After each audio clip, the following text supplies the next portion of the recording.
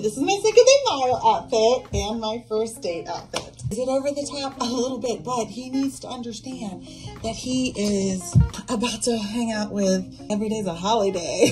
If you date me, you date the holidays too. It is what it is. Here's the mantras that I am going over and over in my head. We are not desperate. We have built a life that we absolutely love with friends and people that we absolutely love.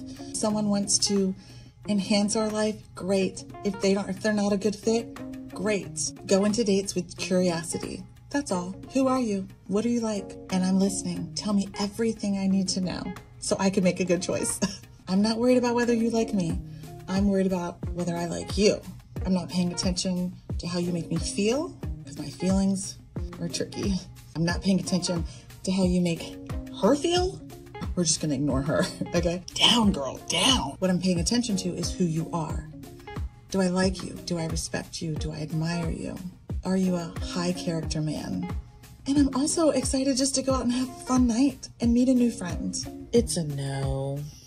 So I go into this date telling my flower to just shut up, calm the F down. But then all throughout the night, I was like, why aren't you screaming? Like, why am I not having to calm you down? You're like asleep. Once I met him, there was just no romantic chemistry, no matter how much I wanted there to be, and I tried for there to be. I don't know if you can change that or if you can fix that or if you can force that, but I don't think you can.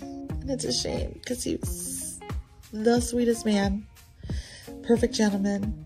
He brought me a box of chocolates and they're really, really freaking good.